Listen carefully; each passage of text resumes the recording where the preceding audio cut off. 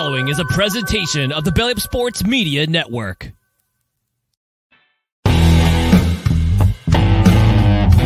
Hey Blue, we are the Baseball Umpires podcast for umpires by an umpire. We are more than just balls and strikes and outs and safes. Listen in for tips, rule interpretations, equipment and attire reviews, interviews with umpires of all levels, and some funny stories that might come up every time out on the baseball field. If you're new to the field as an umpire or a seasoned vet in the world of umpiring, then this is the podcast for you.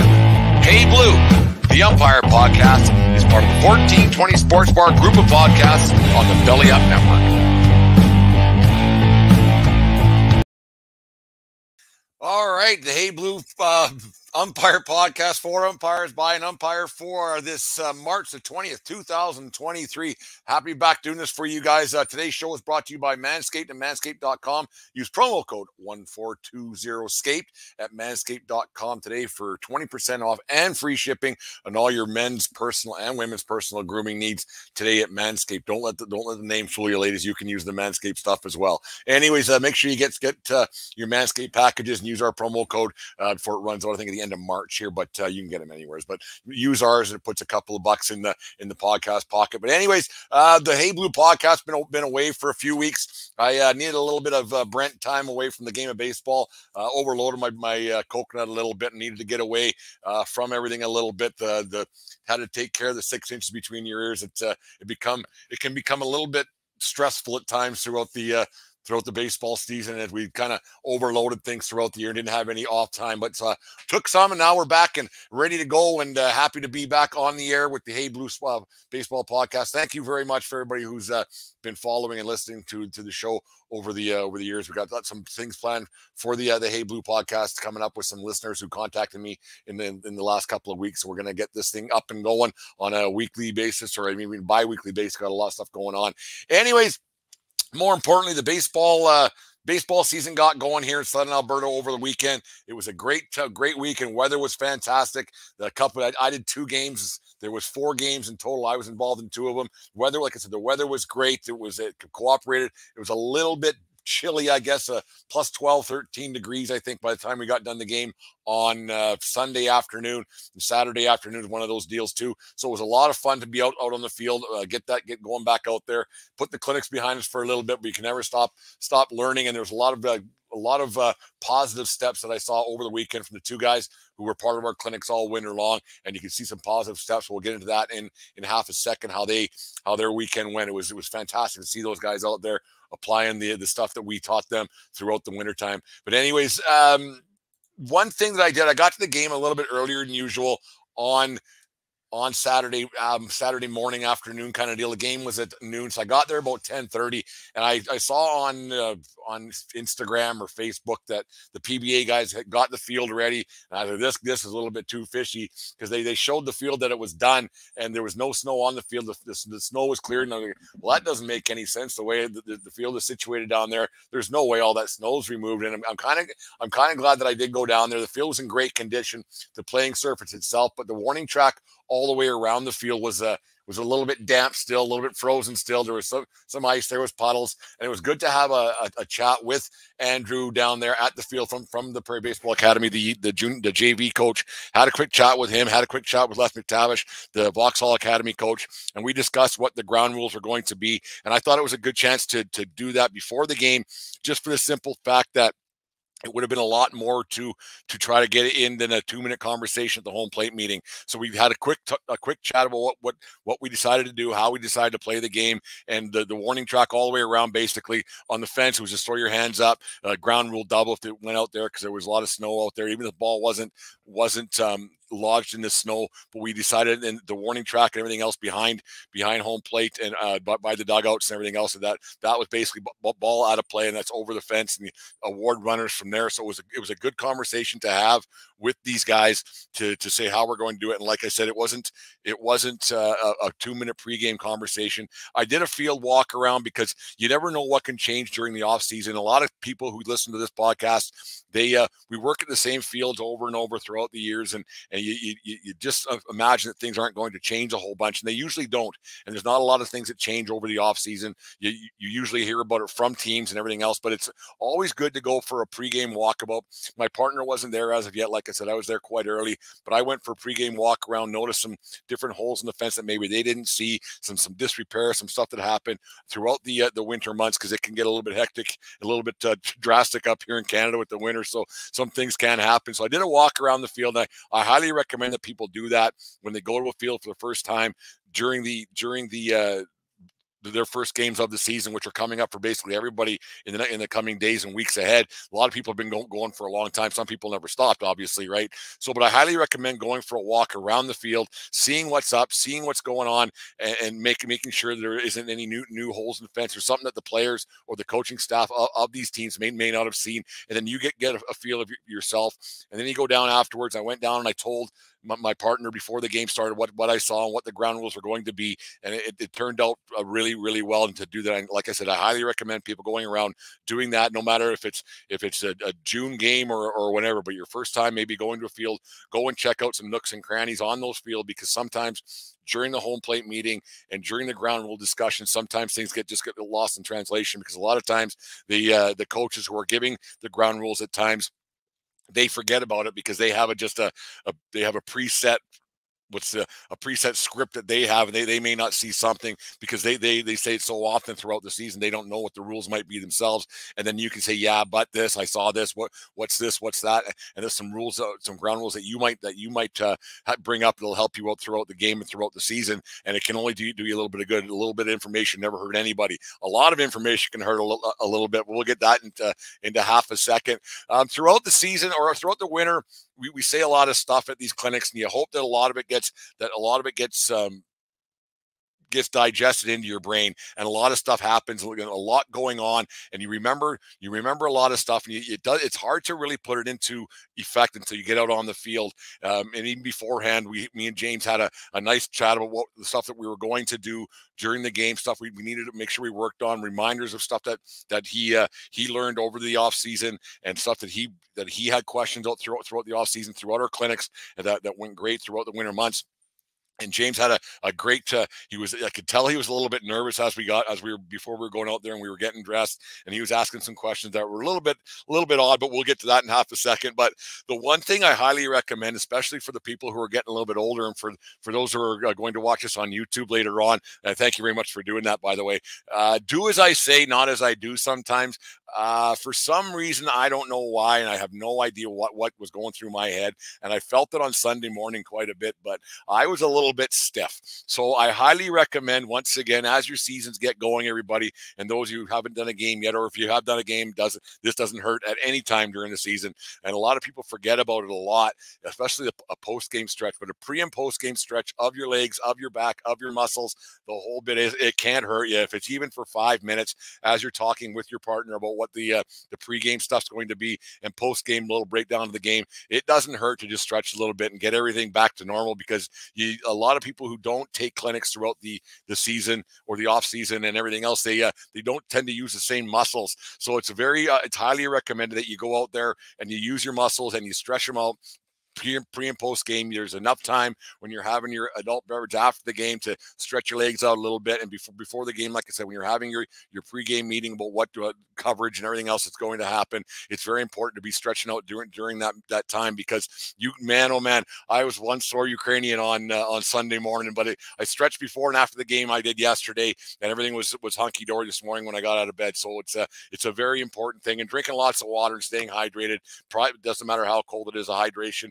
is very important. It keeps the muscles going. I'm by no means a physiotherapist or whatever it is. I don't know the science of it all, but staying hydrated, getting the water in you before the game gets going, and making sure you're hydrated throughout the game is very important too. So do as I say, not as I do. We talk about it all the time, and for some reason I just skipped it. But before you go out there for your first games this season, you call some pitch, before you know it's a 9-inning game, and then bang, you're seeing a couple of 100 pitches and sometimes 300 pitches, and all of a sudden your legs might be a little bit sore. Yeah, we did clinics all winter long, but that was only for maybe 20 pitches, take a rest, 20 pitches, take a rest, and the like. So it's very important to get your stretch on and the whole bit. Like I was saying before we got going here on this next little topic here, don't. I'm not saying that all rules aren't important. All rules are very important, but some rules are more important than others. It sounds like Animal Farm. All animals are created equal. Just some are more equal than others.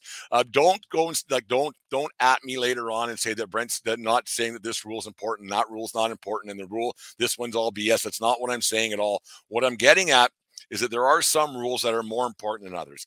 Before the game, James, I could see he was a little bit nerved up. It was the highest level of baseball that he's ever done. I was really proud of him the way he did out there, and we had a great game. He was on the bases for the first game, then he was on the plate the second one.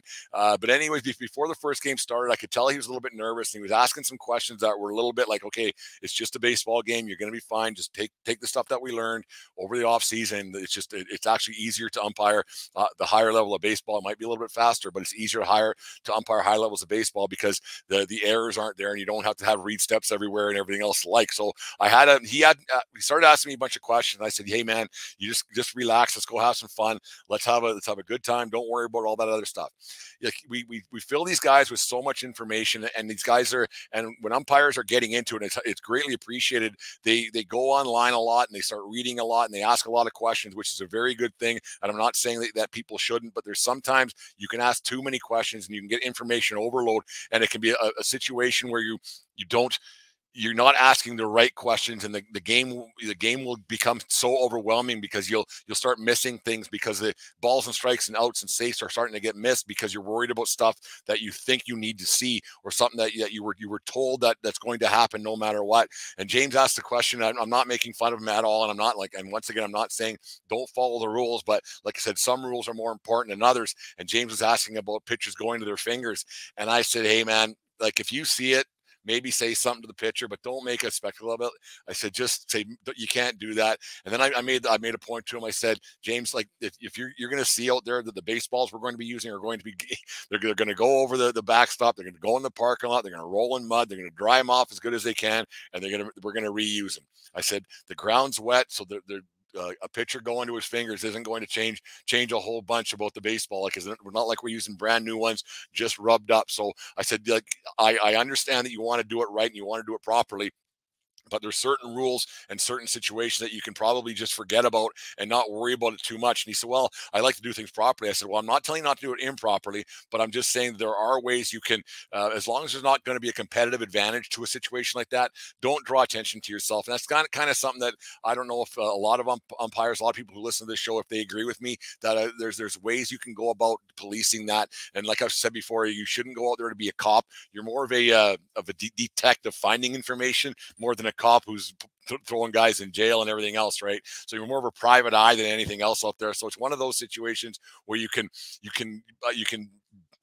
aside a few of the rules. I'm not saying get rid of them. I'm not saying don't have the rule book followed throughout the game, but there are certain things. Some rules are more important than others, like Animal Farm, that can come up with a situation, because a lot of things you don't have to. And he started talking about balks, and I said, you know what? I said I would rather you call balks. If you see a balk, call a balk, because now the coaches this early in the season, before they get into their conference play and the like, they want to see these and the tournaments and stuff and the best of the West and whatever else they got going on up here in Canada. They want to see the umpires calling balks to make sure that the pitchers are following the rules, because you go to some places and it's balk crazy, and then other places not so much. So I said, James, if you see a balk today, don't be afraid to call it. And I said, like, if you see it, call it. Like that's something that coaches want to see on a regular basis. Yes, these games are early, and I kind of hate saying that the games are early, because every game means something to some kid. Every game there might be a scout in the stands, there might be a video being taken or something.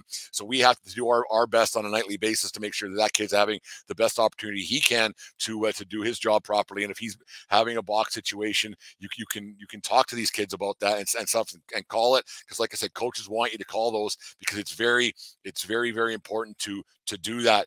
Another little situation we had is on one of our last clinics. I think it was the members of the Southern Alberta Umpire Association. We were all there. Matt, Brandon, and Tyler. Cody wasn't there, but we all were 4 of us were there. We had a good turnout, about 20, 22 people out there, and there was a lot of stuff being bantied about because it was the last one we were going to do. We might get one before everything gets going again, but there was a lot of information that was getting thrown about. It was almost too much information. It was information overload because there was 4 of us answering questions. There was a lot of external chatter, which is never a good thing because it just becomes more and more and more, and some questions can get misunderstood because there's so much talk being had and a lot of chatter being had a lot throughout that event.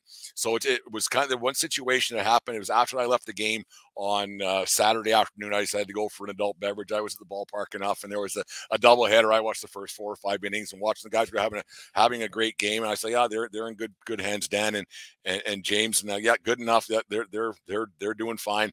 But after the game was done, Dan sent me a couple of messages, answering some questions about what was going on, and there was one about a check swing, and I instantly went back to a situation. I know, and then I read the message, and I knew exactly what he was talking about. In the exact moment that that I heard what was heard and what was said were 2 different things, because there was something a bit confusing about check swings with a left-handed batter, nobody on base, guy, 2-man system, on it went. And if people who listen to this, they know what I'm talking about. But it was interesting. I was like, oh yeah, I know exactly what happened. James decided, because what he heard was don't check with your partner with a left-handed batter and nobody on.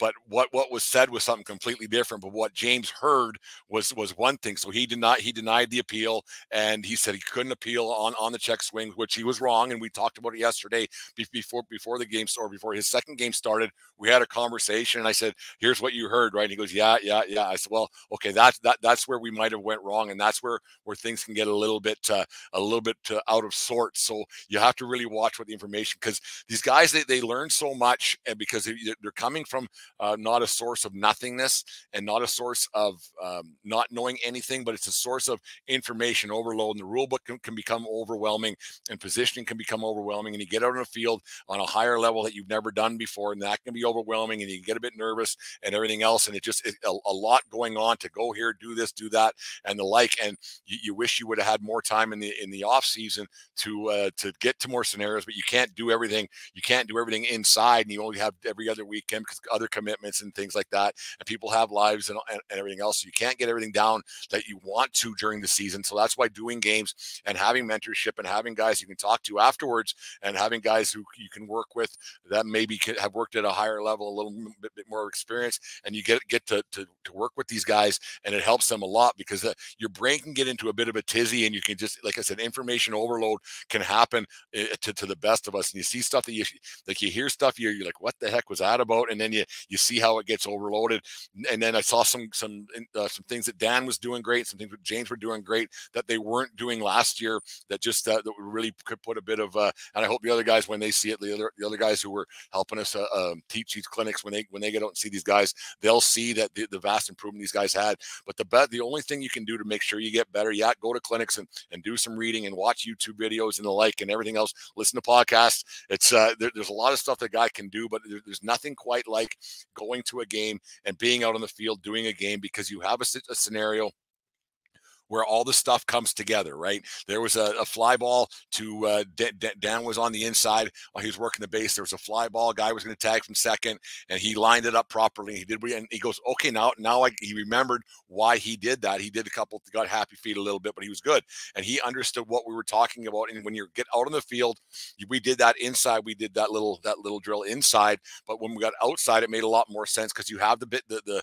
vastness of the field, and you have the players that are running and moving and everything else. So there's nothing quite like actually doing games and getting out there and practicing and being mentored and talking to guys before, during, and after a game, saying this is how you're supposed to do it, this is why you're doing it, and it all starts to click in. I remember years ago when I first went to umpire school, a long time ago, and I got a story about that one from a Facebook post I put up there on, I think it was Saturday morning. But anyways, it all kind of clicks in when you're doing games and you're doing all the drills and everything else. Okay, yeah, this makes sense. But you also have 5 weeks straight where they can piece it all together, and you're on the field the entire time in sunny Florida, right? So it's a little bit different than in cold Lethbridge, Alberta in the wintertime, where you can't get outside as much as you would like. But it all kind of comes together, and the more games you do and the more scenarios you get into as an umpire, you see, okay, that's why we do this and that's why we do that. And it all came together for a few of the situations where Dan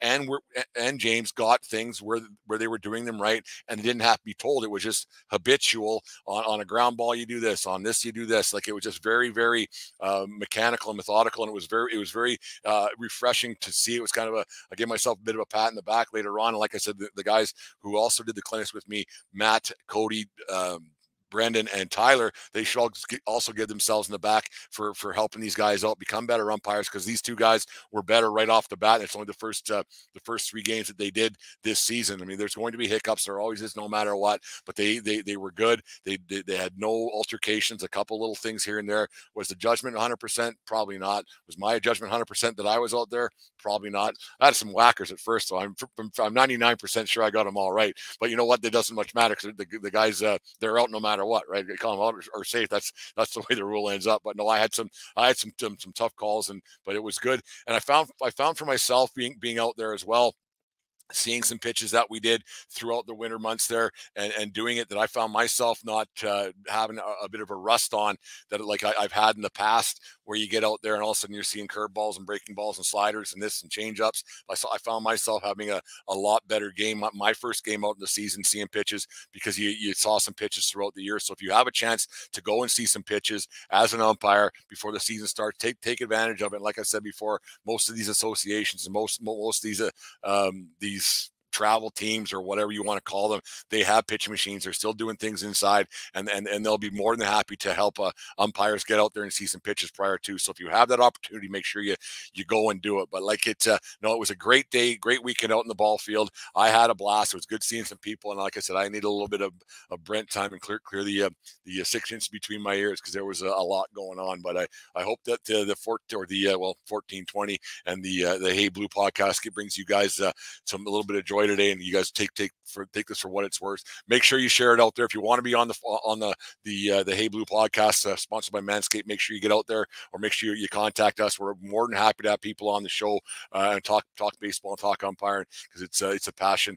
All of us who are doing it, we're very passionate about it. It's a bit of a weird little cult we got going on, but like I said, the vast improvement that I saw from these guys over the weekend, it was very good to see. There was a one situation as I was leaving the ballpark yesterday, I had to laugh at it, because we have one of these things where it's ball and a runner, and what two things need. There's things that we say over and over and over to pound in people's heads over the winter, because repetition is is the best way for knowledge. But there was a play right to first base, throw from shortstop. Dan was at first, and I shouldn't be saying his name, but he knows he made a mistake. And it was kind of funny, because there's a line that I think I stole from Ron Shuchuk that I've been using when I started doing these clinics, and it's one call's good, 2 calls bad, and it's a timing situation, right? So if the ball's okay, you look, you see the ball, ball's in the glove, his foot's in the base, take your time, look, pause, read, react, the whole bit. Well, Dan, he punched this guy out at first base, and not half the second before his foot planted, he basically the ball started rolling away, right? So it was like, that's not good, because when the ball's rolling away, the guy couldn't have been out, and then Dan's like, he pointed to his chest, so that one's on me, that one's on me. So Dan, this one's for you. 1 call's good, 2 calls is bad. So no, it's a situation. We've all done it a time or two. It's just funny when you see that. And Dan laughed about it afterwards, and we had a chuckle about it last night when we were messaging back and forth. So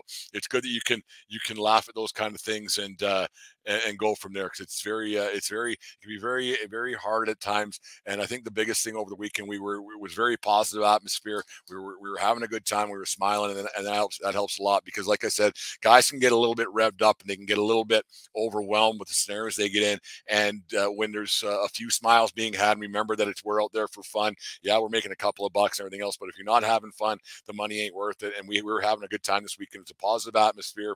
The teams were putting in a good effort. The games were actually decent for their first games of the year, their first times outside too, right? So the games weren't too bad at all. They were quick to one inning, a couple innings went a little bit slow, but in general, the games were good, and we had a positive atmosphere. So it was a lot of fun to get out there and umpire again and be out in the field.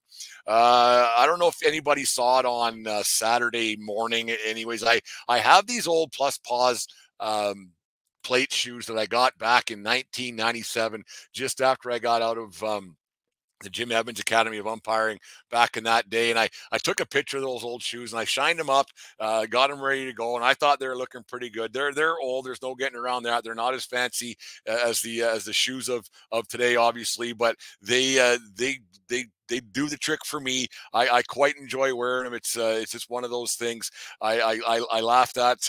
I got a few messages on the inbox, and there was one gentleman, and I'm not going to say his name or whatever it is, but he made a comment about not thinking my shoes were very shined up, and I kind of made a joke. I was just thinking, geez, man, like, can you just not, like, to be a podcaster and to be an umpire, you got to have pretty big shoulders, and you kind of have to let things just brush off your back. And I kind of got a chuckle at that, and I kind of like thought, I'll bet this guy's he's one of those umpire guys, right? One of those guys that we talked about a few weeks ago, the ump show. I was thinking, this guy's probably the ump show where he doesn't have anything good to say about anybody else or anything good to say about anything. Those shoes, yes, I know they're old, but I take really good care of them. They do look good. They are shined up. Could they have been a bit better?